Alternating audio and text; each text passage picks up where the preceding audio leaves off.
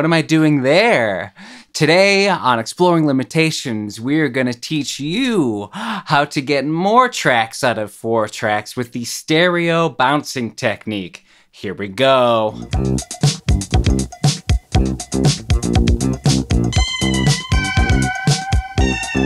Some of you who have been following my channel may recall one of my earlier videos called How It's Made Part 1. And in that video, I explained that on this TEAC machine that you can only get up to about 10 tracks from this internal bouncing, or ping-ponging as the old school cats like to call it.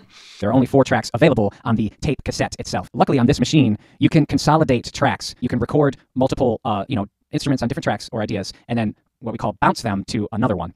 And guess what? It was a little bit of a lie. A lie. Not a total lie. If you only had this machine and nothing else, no computer and no other external tape machine, then what I said was true. You just can only bounce back and forth, and without going into gazillions of generations, you can only get 10 tracks with 4 tracks. And I'm not going to bother explaining how to do that right now because I already did it. The deeper down the 4-track rabbit hole you go, the more experienced older cats always say, hey, what about the stereo bouncing technique? And I remember the first time I heard it and it was explained, I'm like, oh, well, yeah, that makes perfect sense. So with this technique, you need your 4-track machine, but you also need either an external stereo tape machine like I'm fortunate enough to have, the TEAC A2340, or like if you're like most people, a computer with a 2-channel interface would work just as fine. There are some lo-fi and analog snobs out there who will insist that the analog to digital converters are just not good enough. Yeah. But you know, here we're talking about exploring limitations, and if that's all you got, then that's all you got. No judgment here. As Andrew Scheps has said on many occasions, it's all about what comes out of the speakers at the end of the day. Who cares? If you watched my video last week, I am in the middle of creating a new piece of music, and right now it's just the rhythm track. There's no melodic elements on it, there's no keyboards or anything like that. But I had created a track that had drums on track 1, and then a bass doubled with an octave higher guitar in track 2, and then 2 guitars panned hard. And obviously that's just the rhythm track. So I wanted to get it bounced back down, but I liked the stereo spread. That's the whole point of this technique, is that you can preserve the stereo image of whatever you have on your 4-track and bring it back into your 4-track. So what do I mean by that? I mean, when you're ready to export or bounce your mix of your, in this case, my rhythm section track, I just do what I normally do in a final mix. I take my stereo output of the Tascam machine and I plug it into the reel-to-reel, and then I mix the song as if it has no melody. And then that leaves us with the two track, stereo track. And then I can, once I've recorded that, I can bring it back in onto 2 tracks onto the cassette.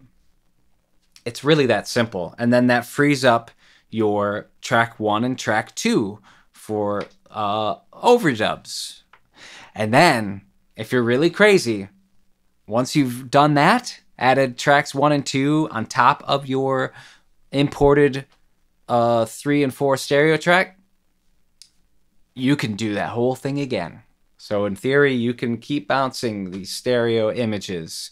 Obviously with tape, you can't go too many generations without really hearing the degradation, but you could do it a couple times and it'll work. I'm not going to play the whole song, but right here I'm going to show you a snippet of me mixing the 4 tracks down to the reel-to-reel.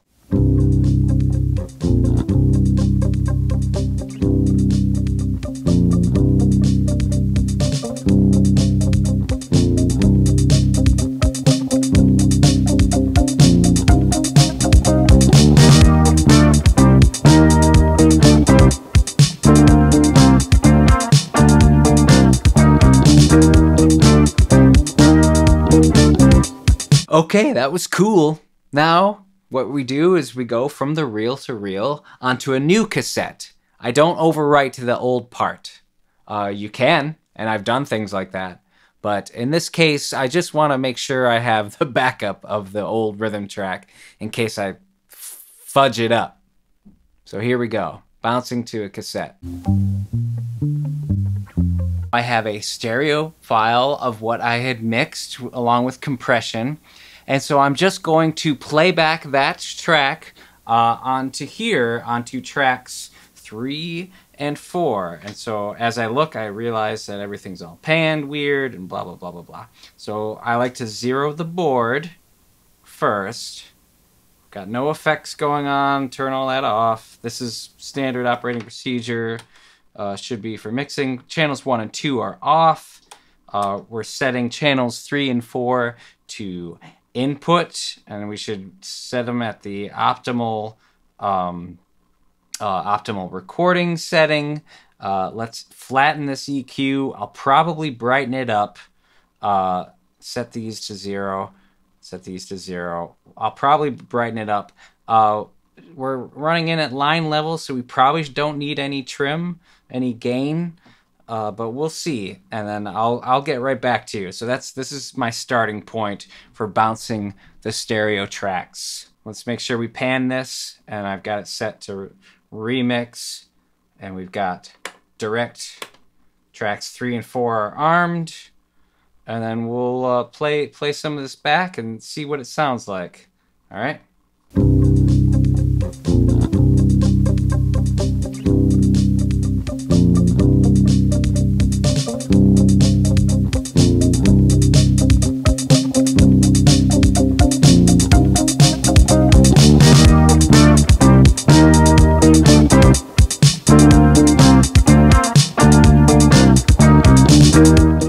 Cool. Well, back to you, other mate on tape man. It's that simple.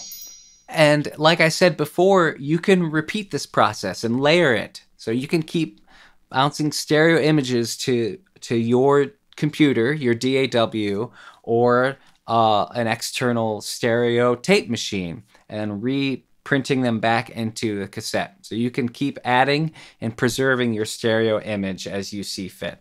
This requires a little bit of forethought and a little bit of planning, but just go out there and experiment. This is all about experimentation. It's all about exploring our limitations that we have. And with that, as always, peace and be good to each other.